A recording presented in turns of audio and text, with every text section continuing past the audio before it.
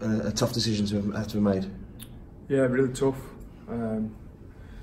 Difficult weekend, but I think it's really important the club comes first.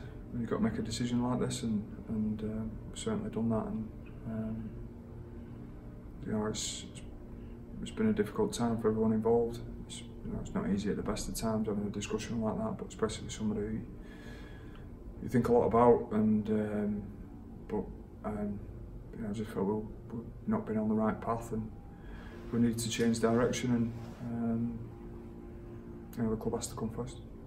How have the players taken the news? Yeah, players are pretty resilient. You'll find a real mixed bag. There'll be some that are particularly close with Dave, and there are some who are probably not getting in the side, or feel like they're on the fringe of it, who move on very, very quickly. The good thing is they've trained really well this morning. We've got a big game ahead of us this weekend, and it gives them something really good to focus on. In the short term, Richard will take charge at Bradford on Saturday, a massive game for the team. Yeah, huge game. It's like going back in time with those big old soul derbies, and Bradford have done it tough over the last couple of years, but hopefully it won't be too long before they're back in Super League and challenging again. But no, we look forward to going there. I think, especially on the back of the disappointment this weekend and where we are today. I think it's really important the club pulled together, and we need everybody to get behind and stick tight, and we'll do everything we can to improve. What was it that brought about the decision to let Dave go? A number of things. I think it's, people probably think it's a knee-jerk reaction, or it's too early, or I'm inexperienced in this role, but certainly been considered.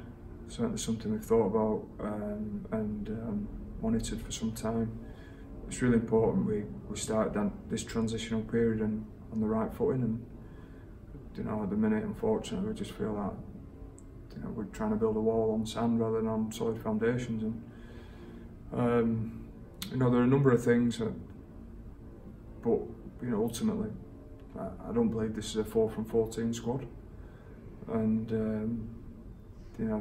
and then the concerning thing is I didn't see any real sign of improvement and any sign of us getting better.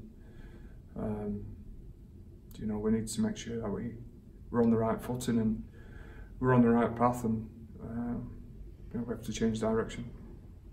When you arrived back at the club less than 10 months ago, you said it was going to be a long-term transition to rebuild what you wanted the club to be.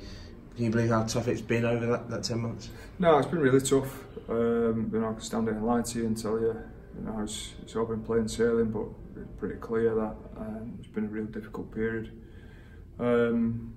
If we want a challenge, we've certainly got one. There's a lot to fix up.